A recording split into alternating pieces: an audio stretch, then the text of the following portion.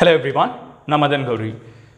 Okay டாபிக்குள்ளே போகிறதுக்கு முன்னாடி இதை பார்த்தே நிறைய பேர் வந்து ஏதாவது விழிப்புணர்வு நடத்துறியாடா எல்லாரையும் மாஸ்க் போட சொல்றியான்னு கேட்டிங்கன்னா அதெல்லாம் ஒன்றும் கிடையாது. உங்களோட விழி பாதிக்கப்படக்கூடாதுங்கிற ஒரு பொதுநல சேவையாக இந்த மாஸ்க்கை போட்டுட்டு இருக்கேன். ஏன்டா அப்படி சொல்கிறேன் அப்படின்னு தானே கேட்குறீங்க. என் மூஞ்சி பார்க்குறது கஷ்டம் தான், இருந்தாலும் இவ்வளோ நாள் பார்த்துட்டு இருந்தீங்க. பட் இப்போ நான் காமிக்க போகிற ஒரு விஷயம் பார்த்து யாரும் பயந்துடாதீங்க. ஸோ வந்து கடந்த சில நாட்களாக வந்து நோஷேவ் நவம்பரில் கூட வளர்க்காத அளவுக்கு மீசதாடிலாம் வளர்ந்து போயிடுச்சு. அதுக்கப்புறம் மூஞ்சியை தேடுறதே கஷ்டமாக இருந்துச்சு. சாப்பிட்றப்பெல்லாம் வந்து அதுவே வந்து இந்த முடியலெல்லாம் ஒட்டிக்க ஆரம்பிச்சிச்சு. ஸோ ரொம்ப அன்கம்ஃபர்டபுளாக இருக்குங்கிறதுக்காக ஒரு வழி இல்லாமல் சேவ் பண்ணிட்டேன். எனக்கு தெரியும் சேவ் பண்ணோன்னா நம்ம மூஞ்சை பார்க்குறதுக்கு நம்மளுக்கே கண்ணாடியில் பயமாக தான் இருக்கும். ஸோ இது மற்றவங்க பார்க்குறப்ப கண்டிப்பாக பயமாக இருக்கும். அதனால தான் போட்டு நான் மறைச்சிக்கிட்டு இருக்கேன் அப்படிங்கிறத தெரிஞ்சுக்கோங்க.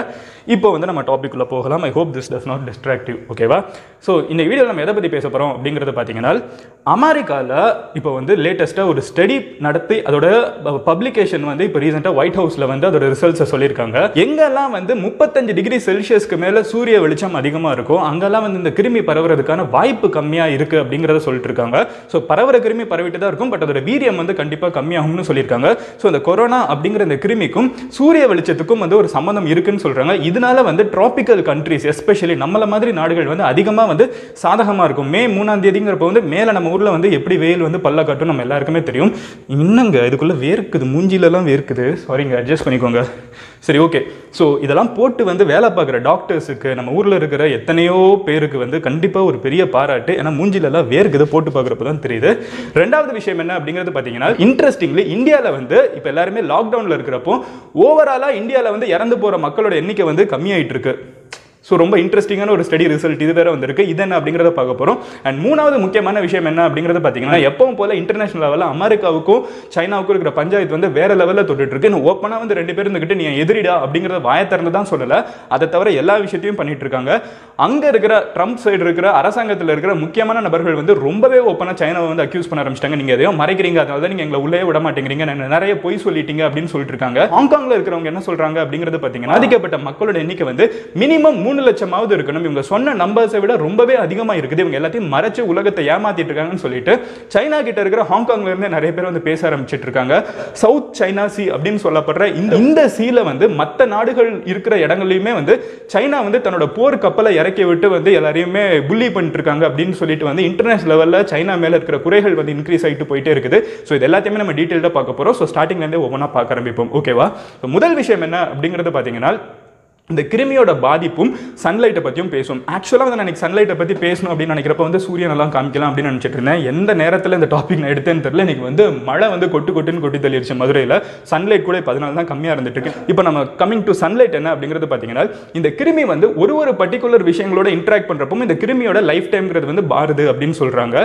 ஃபார் எக்ஸாம்பிள் நீங்கள் பார்த்தீங்கன்னா, ஒரு பர்டிகுலர் சானிடைசர் கூட வந்து நீங்கள் இந்த கிருமியை யூஸ் பண்ணீங்கன்னா அது வந்து ஒரு 30 செகண்ட்குள்ளே இந்த கிருமி செத்து போகிறதுக்கான வாய்ப்பு இருக்குது அப்படின்னு சொல்கிறாங்க. அதே நேரத்தில் வந்து சில சர்ஃபேசஸ்லாம் வந்து இந்த கிருமி வந்து நாள் கணக்கில் வாழ்றதுக்கு ஒரு சர்ஃபேஸை பொறுத்தளவுக்கு காப்பர்லனா சில மணி நேரங்கள், ஸ்டெயின்லெஸ் ஸ்டீல்னா வந்து ஒரு நாள் வரைக்கும் வாழலாம் அப்படின்னு சொல்லிட்டு ஒரு சர்ஃபேஸ்க்கு ஏற்ற மாதிரி இந்த கிருமி வந்து எவ்வளோ நேரம் இருக்குது அப்படிங்கிறத சொல்லிட்டு இருக்காங்க. இந்த கிருமி வந்து முழுக்க வந்து இருமல்னால மட்டுமே பரவுறது கிடையாது. இப்போ வந்து நான் இருமுற விஷயம் வந்து இப்போ முன்னாடி இருக்கிற ஒரு டேபிளில் பட்டுச்சுன்னா இந்த டேபிள் அதுக்கப்புறம் யாராவது கை வச்சு அந்த கையை வந்து தன்னோட முகத்தில் எங்கேயாவது பட்டுச்சுன்னா அவங்களுக்கும் பரவுறதுக்கான வாய்ப்பு இருக்குட்டா. இந்த மாதிரி பரவு தான் வந்து இன்டர்நேஷனல் லெவலில் நிறைய இடங்கள்ல பரவிட்டு இருக்காது. வுஹானா இருக்கட்டும், இல்லை மும்பையா இருக்கட்டும், இல்ல வந்து நியூயார்க்கா இருக்கட்டும், இந்த மாதிரி பரவுறது பப்ளிக்கா ஒரு கம்யூனிட்டியா இருக்கிற ஒரு இடத்துல வந்து இந்த கிளஸ்டர்ஸ் அப்படின்னு சொல்றாங்களா, அந்த மாதிரி இடங்கள்ல வந்து இந்த மாதிரி சர்ஃபேசஸ்ல வந்து பரவுறதுக்கான வாய்ப்பு அதிகமா இருக்குது. ஸோ இப்போ என்ன சொல்லியிருக்காங்கன்னு பார்த்தீங்கன்னா, இந்த சர்ஃபேசஸ்லாம் வந்து சன்லைட்டுக்கு எக்ஸ்போஸ் ஆகுறப்போ இந்த கிருமி வந்து சில நொடிகளில் சாகிறதுக்கான வாய்ப்பு இருக்கு அப்படிங்கிறத சொல்லிட்டு இருக்காங்க. இப்போ லேட்டஸ்ட் ஸ்டடி வந்து வாய்ப்பு இருக்குல்ல, இந்த கிருமி வந்து சில நிமிடங்கள்லேயே செத்துருது அப்படின்னு சொல்றாங்க.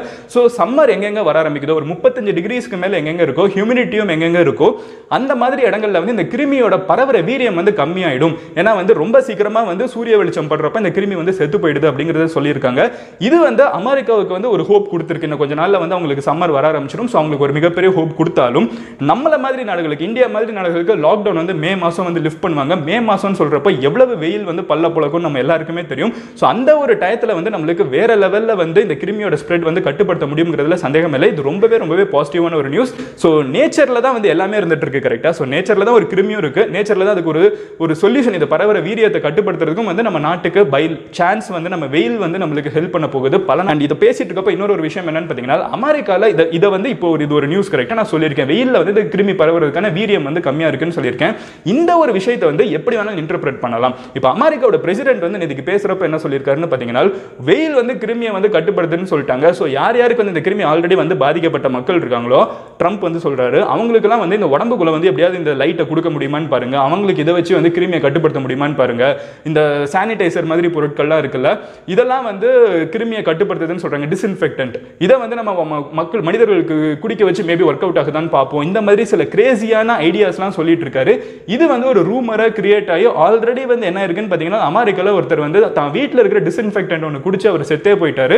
ஸோ இந்த மாதிரி வந்து வதந்திகள் வந்து நம்ம பரப்பிடக்கூடாது. ஒரு சைடு வந்து சன்லைட் வந்து இந்த கிருமி பரவுறதை ஸ்ப்ரெட் ஆகிறத தடுக்குதுன்னு சொல்லியிருந்தாலும் நம்ம வந்து இப்போ ஃபாலோ பண்ணிருக்கிற எல்லா விஷயத்தையுமே வந்து கண்டிப்பாக ஃபாலோ பண்ணிருக்கணும். ஒரு இருட்டான ரூம்ல வந்து இது ஸ்ப்ரெட் ஆகிறதுக்கான வாய்ப்பு அதிகம், வெளியே சூரியன் படுறப்போ இது ஸ்ப்ரெட் ஆகிறதுக்கான வாய்ப்பு கம்மி அப்படிங்கிறது மட்டும்தான் இதோட மேட்டர் அப்படிங்கிறது தெரிஞ்சுக்கோங்க. இதை வச்சு வதந்திகள் ஸ்ப்ரெட் ஆகிறத தயவு செஞ்சு கட்டுப்படுத்துங்க.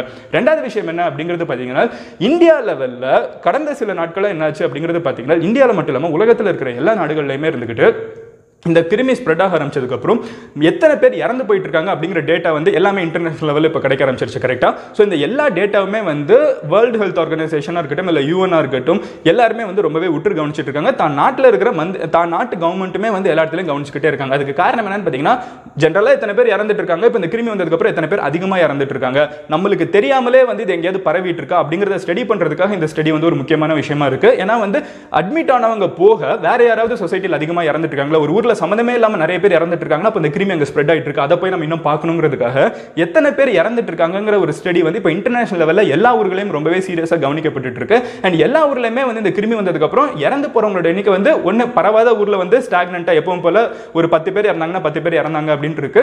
ஆல்ரெடி வந்து இந்த கிருமியோட எக்ஸ்டென்ட் அதிகமா அமெரிக்கா மாதிரி ஊர்களில் வந்து இறந்து போறவங்களோட எண்ணிக்கை வந்து பயங்கர ஹையா போயிட்டு இருக்கு. பட் இந்தியாவில் என்ன நடந்துட்டு இருக்குன்னு பாத்தீங்கன்னா, அப்படியே ரிவர்ஸா இறந்து போறவங்களோட எண்ணிக்கை வந்து பயங்கரமா டிராப் ஆக ஆரம்பிச்சிருக்கு. According to live mint report படி அகமதாபாத் மாதிரி ஒரு சிட்டில வந்து கிட்டத்தட்ட 60% இறந்து போறவங்களோட எண்ணிக்கை வந்து கம்மியா இருக்கு. ஜெனரலா இறந்து போற மக்களோட எண்ணிக்கை வந்து கம்மியா இருக்கு. மும்பைல வந்து கம்மியா இருக்கு அப்படின்னு சொல்லிட்டு இந்த மெட்ரோபாலிட்டன் சிட்டிஸா இருக்கட்டும் அங்கெல்லாம் வந்து பயங்கரமா கம்மியா இருக்குன்னு சொல்றாங்க. இன்னும் ஃபர்தரா டாக்டர்ஸ் கிட்ட எல்லாம் வந்து இதை போய் கேள்வி கேட்கிறப்ப அவங்க சொல்ற விஷயம் என்னன்னு பாத்தீங்கன்னா, ஜெனரலா ஹாஸ்பிட்டலுக்கு வந்து இந்த ஹார்ட் அட்டாக் அப்படின்னு சொல்லிட்டு வரவங்களா இருக்கட்டும், ஸ்ட்ரோக்னு சொல்லிட்டு வரவங்களா இருக்கட்டும், உடம்புல வந்து திடீர்னு ஏதாவது ஒரு பிரச்சனைன்னு சொல்றவங்களா இருக்கட்டும், இவங்க எல்லாம் வந்து பயங்கரமா கம்மியா இருக்காங்க அப்படின்னு சொல்லியிருக்காங்க. இது போக ஆக்சிடென்ட் கேசஸ் வந்து ஆல்மோஸ்ட் நிறைய இடங்களில் வந்து ஜீரோ டச் பண்ண ஆரம்பிச்சிருச்சுன்னு சொல்லிட்டு இருக்காங்க. ஸோ ஒரு இன்ட்ரெஸ்டிங்கான ஒரு கோரிலேஷன் என்ன அப்படிங்கிறது பார்த்தீங்கன்னா, நம்ம ஊரில் வந்து ஒரு லைஃப் ஸ்டைல்னாலே வந்து இறந்து போகிறவங்க அதிகமாக இருந்துட்டு இருக்காங்க. ஒரு கூட்ட நெரிசல்னால இல்லை மைண்டில் இருக்கிற ப்ரெஷர்னால, வேலையில் இருக்கிற ப்ரெஷர்னால, ஸ்ட்ரெஸ்னால இறந்து போகிறவங்க இல்லை ஹார்ட் அட்டாக் வரவங்கிறவங்க நம்பர்ஸ் தான் வந்து அதிகமாக இருந்திருக்கே தவிர எல்லாரும் வீட்டில் லாக்டவுன் அப்படின்னு சொல்லிட்டு இருக்கிற நேரத்தில் ஓவராலாகவே வந்து நம்ம ஊரில் இறந்து போகிறவங்களோட எண்ணிக்கை கம்மியாக இருக்குங்கிறது ஒரு இன்ட்ரெஸ்டிங்கான ஒரு ஸ்டடியாக இருந்துட்டு இருக்கு. இதை வந்து நம்ம நாட்டு அரசாங்கம் வந்து இன்னும் ஃபர்தராக நாங்கள் ஸ்டடி பண்ணி பார்க்க போகிறோம். இதுக்கான காரணங்கள் என்னென்னவா இருக்கக்கூடும் அப்படின்னு சொல்லிட்டு நாங்கள் இன்னும் பார்ப்போம் அப்படின்னு சொல்லிட்டு இருக்காங்க. பட் நம்பர் ஆஃப் ஆக்சிடென்ட்ஸ் வந்து நம்ம ஊரில் பயங்கரமாக கம்மியாக இருக்குங்கிறதுல சந்தேகமே இல்லை. ஒரு வருஷத்துக்கு இந்தியாவில் லட்சக்கணக்கான பேர் வந்து விபத்துகள்னால மட்டுமே இறந்துட்டு இருக்காங்க. இந்த வருஷம் வந்து ஒரு 40 நாள் வீட்டுக்குள்ள இருக்கிறப்போ விபத்துகள் வந்து ஆல்மோஸ்ட் ஜீரோக்கு தொட்டுருச்சு அப்படிங்கிறது தெரிஞ்சுக்கோங்க.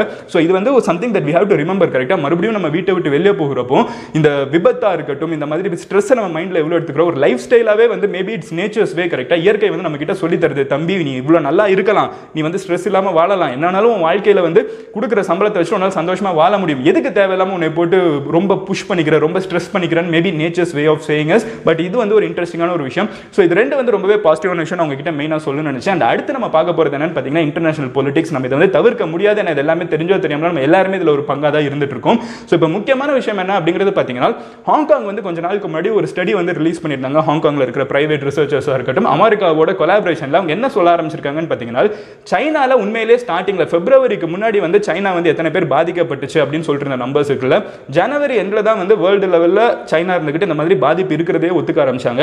பிப்ரவரியில தான் வந்து வேர்ல்டு ஹெல்த் ஆர்கனைசேஷன் வந்து உள்ளுக்குள்ள இறங்கி வேலை பார்க்க ஆரம்பிச்சாங்க. அது வரைக்கும் வந்து சைனா வந்து க்ளோஸ்டாக எத்தனை பேர் பாதிக்கப்பட்டிருக்காங்கிற நம்பர்ஸ் எல்லாம் கம்மியாகவே தான் சொல்லிட்டு இருந்தாங்க.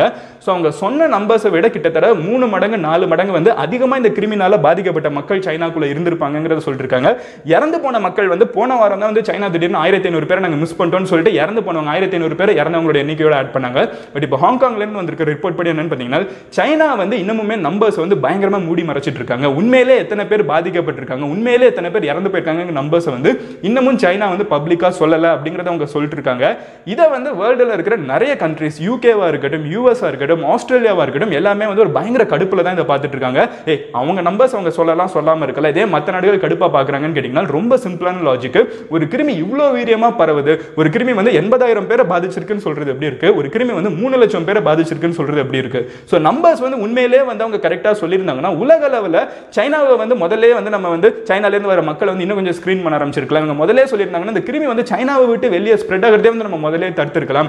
எவ்ரிடே வந்து அமெரிக்கால இருக்கிற சயின்டிஸ்ட் வந்து சைனாக்குள்ள போய் வுஹான்ல இருக்கிற இந்த லேபரேட்டரியை பார்க்கணும், வுஹானை போய் பார்க்கணும், வுஹான்ல இருக்கிற வெட் மார்க்கெட்டை பார்க்கணும்னு சொல்லிட்டு அதுக்கு முயற்சி செஞ்சுக்கிட்டே இருக்காங்க. பட் இது எதுக்குமே வந்து சைனா இன்னும் ப்ரொவிஷன் கொடுக்கிறது இல்ல அப்படின்னு சொல்லிட்டு அமெரிக்காவோட அரசாங்கம்ல இருக்கிற முக்கியமான நபர்கள் வந்து சொல்லிக்கிட்டே இருக்காங்க. சவுத் ஏசியால இருக்கிற எல்லா நாடுகளும் வந்து ஒரு வெர்ச்சுவல் கான்ஃபரன்ஸ் வந்து நடத்தியிருக்காங்க. அதாவது ஏசியான் கண்ட்ரீஸ் அப்படின்னு சொல்லுவாங்கல்ல, அந்த கம்போடியா, மலேசியா, தாய்லாந்து, ஸோ இந்த மாதிரி நாடுகள்லாம் வந்து ஒன்னா சேர்ந்து ஒரு மீட்டிங் நடத்தியிருக்காங்க. இதில் வந்து சைனாவும் பங்கேற்றிருக்கு, அமெரிக்காவும் பங்கேற்றிருக்கு.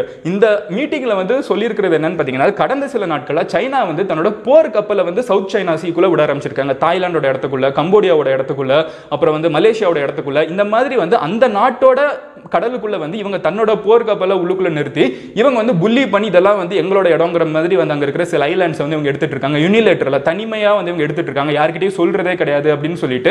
இது போக இன்னொரு விஷயம் என்ன அப்படிங்கறது பாத்தீங்கன்னா, சைனால இருந்து போற நதி ஒன்று, இந்த நீர்நிலைகள் வந்து லாவோஸ், கம்போடியா இந்த மாதிரி இடங்களுக்கு வந்து போயிட்டு இருக்கு. சைனா என்ன பண்ணிருக்காங்கன்னு பாத்தீங்கன்னா, நடுவுல ஒரு டேம் இருக்குது. இந்த டேமை வந்து அவங்க கம்ப்ளீட்டா க்ளோஸ் பண்ணி அந்த தண்ணியை வந்து அவங்களோட ஊர் சைடே வந்து ரீடைரக்ட் பண்ணி விட்டுட்டாங்க. இதனால இதுவும் இப்போ வந்து இந்த கிருமி பாதிப்பு ஏற்படுத்தினதுக்கு அப்புறம் இந்த கடைசி ஒரு வாரத்தில் சைனா பண்ண ஒரு விஷயம், நீங்க இப்படி தண்ணியை உங்க நாட்டுக்குள்ளே திருப்பி விட்டீங்கன்னா எங்க நாட்டுக்கு தண்ணி எப்படி வரும்னு சொல்லிட்டு அதை ஒரு மிகப்பெரிய கம்ப்ளைண்ட் எடுத்து வச்சிருக்காங்க. ஸோ இன்டர்நேஷனல் லெவலில் நாளாக சைனாவுக்கு எதிரான ஒரு குரல் அப்படிங்கிறது வந்து ஸ்ட்ராங் ஆகிட்டே இருக்குங்கிறதுல சந்தேகமே கிடையாது.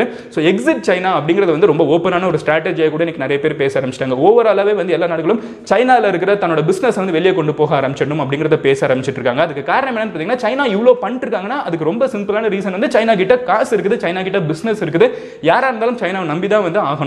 இந்தியா வந்து இப்போ சைனாக்கு எதிராக நிறைய டாபிக்ஸ் எடுத்துட்டு இருந்தாலும், ஃபார் எக்ஸாம்பிள் நம்ம அருணாச்சல் பிரதேஷ்ல ஒரு பெரிய பிரச்சனை போயிட்டு இருக்கு. இருந்தாலும் எனக்கு இந்தியா கூட வந்து சைனா மேல தான் டிபெண்டன்ட்டா இருந்துட்டு இருக்கு.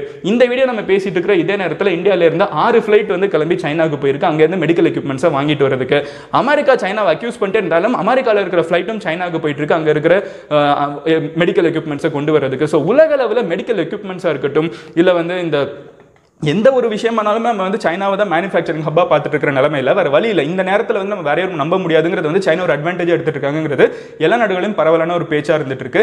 இதுக்கு அல்டர்னேட்டிவா அமெரிக்கால இருக்கிற ஒரு ஸ்டேட்டுமே வந்து நாளாக என்ன சொல்லிட்டு இருக்காங்கன்னு பாத்தீங்கன்னா, அமெரிக்கால இருக்கிற மக்களை வந்து நீங்க சைனால இன்வெஸ்ட் பண்ணாதீங்க, அமெரிக்கால இருக்கிற கம்பெனிஸ் இருந்துகிட்டு சைனால இன்வெஸ்ட் பண்ணாதீங்கிறது ரொம்பவே ஓப்பனா சோஷியல் மீடியால பேச்சுக்கள்லாம் வர ஆரம்பிச்சிட்டு இருக்கு. ஜப்பான் வந்து கொஞ்ச நாளுக்கு முன்னாடி ரொம்பவே பப்ளிக்கா என்ன சொல்லிட்டாங்கன்னா, ஜப்பான் நாட்டு கம்பெனிஸ் எது சைனாக்குள்ள இருக்கோ நாங்க உங்களுக்கு செலவு பண்றோம், நீங்க சைனாவை விட்டு வெளியே கிளம்பி வாங்கங்கறத சொல்லிட்டு இருக்காங்க. சவுத் கொரியா இருந்துகிட்டு சவுத் கொரியன் கம்பெனிஸ் எது சைனால மேனுஃபேக்சரிங் இருக்கோ நீங்க சவுத் கொரியால இருந்து நீங்க வந்து சைனாவை விட்டு வெளியே கிளம்பி வாங்க, நீங்க சவுத் கொரியாக்கே வரணும்னு அவசியம் இல்லை, நீங்க ஜப்பான்லயே வந்து கம்பெனி செட் பண்ணணும்னு அவசியம் இல்லை, நீங்க வேற நாடுகளுக்கு போறதுக்கு நாங்க ஹெல்ப் பண்றோம் அப்படின்னு சொல்லிட்டு இந்த சைனாக்கு எதிரான குரல் அப்படிங்கிறது வந்து இன்டர்நேஷனல் லெவல்ல போய்கிட்டே இருக்குது. ஸோ ஜெகன்மோகன் ரெட்டி மாதிரி வந்து சீஃப் மினிஸ்டர்ஸ்லாம் இதுக்கு they are already inviting people inside the country அப்படிங்கறத தெரிஞ்சுக்கோங்க. இதை வந்து மற்ற ஸ்டேட்டும் யூஸ் பண்ண ஆரம்பிப்பாங்கன்னு நினைக்கிறீங்களா? மற்ற ஸ்டேட்ஸுமே வந்து சைனால இருக்கிற கம்பெனிஸை இந்தியாவுக்குள்ள வர வைப்பாங்கன்னு நினைக்கிறீங்களா? இல்ல இந்த ஆப்பர்ச்சுனிட்டி இந்தியா மிஸ் பண்ணணும்னு நினைக்கிறீங்களாங்கிறத கமெண்ட்ல லீவ் பண்ணுங்க. நாளைக்கு உங்களை இன்னொரு வீடியோல பார்க்குறேன். Until then, bye. Madan Gowri signing off. Love you all. Cheers. Have a great day. Take care. Bye. Cheers. Hello everyone.